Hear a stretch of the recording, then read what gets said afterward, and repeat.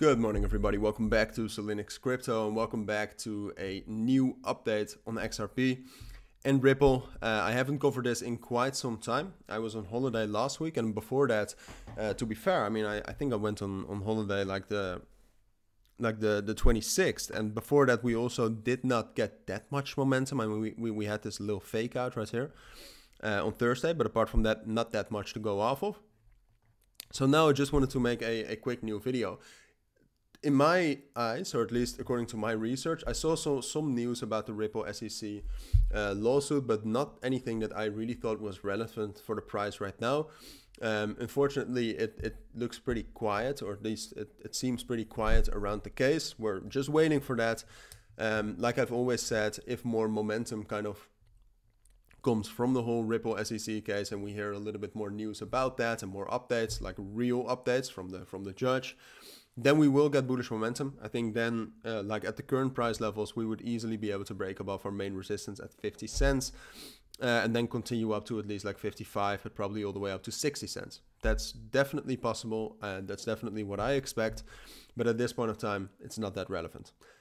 So yeah, that's what I think over the long term, or just in general my feelings about the fundamentals.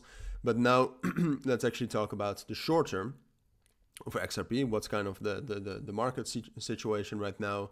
What can you expect? Got quite a lot of bullish momentum yesterday, like we spiked up to our main resistance between 49.5 cents and 50 cents. Can we actually break above that? Just in general, my thoughts on the chart right now. Before we dive into that though, if you want to receive daily trading signals, like you can see at the top right there, and receive updates, like everything is transparent. If stop loss hits. I won't ever delete trading signals or anything, like some other signal groups do. But if you want those, if you want access to my trading guides and also an exclusive group of traders, check out those links. But for now, let's get into XRP. So what we're seeing with XRP, which I actually wanted to check out first, is the volume. Like if we take a look at the volume over the last month, it's been pretty consistent. The volume right now is around 1 billion, which is pretty great. I mean, if you compare that with other cryptos, like Bitcoin Cash, Litecoin right now are higher because they had a lot of volatility, but I expect those, especially Bitcoin Cash, to fall down below that. And then the volume is actually pretty high, which is a good thing.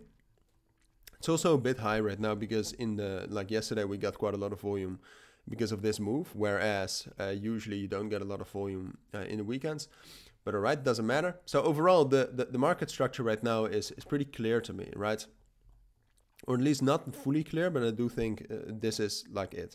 I think the most, like, this is kind of the consolidation area we are in, because I would say we are consolidating with a bullish scent, which sounds weird, but that's both because Bitcoin is still very bullish. I mean, obviously, if you zoom out, and because of that, like there's always in the clouds, there's that case hanging around. So if we actually get more updates on that, that's always there. That could always provide bullish momentum. So that's why I think right now we are in this consolidation between 50 cents and ultimately 45 cents, which is still a great support level. And I do not anticipate that breaking anytime soon. We could get there. I don't see it breaking. But we also have a bit of bullish momentum now because of those bullish moves yesterday, and that I still think Bitcoin can get more bullish momentum. Excuse me, I just touched my screen. Hopefully that didn't mess anything up.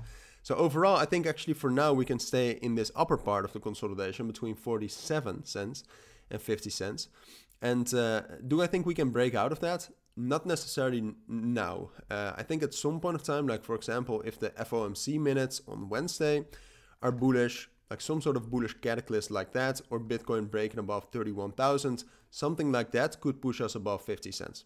And then we can get up to 52 cents. That would be my first price target. So that's possible, but only with a fundamental catalyst like that. Otherwise, I would just expect us to consolidate for longer until one of those catalysts comes around.